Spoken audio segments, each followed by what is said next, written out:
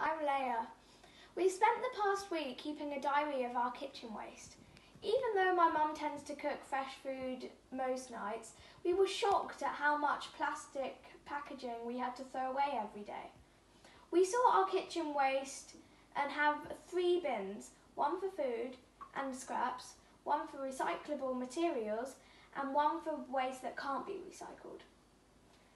I've been so worried by the amount of shrink wrapping and unrecyclable plastic wrappers that we've decided to start using beeswax cloths to put sandwiches in and cover leftovers with.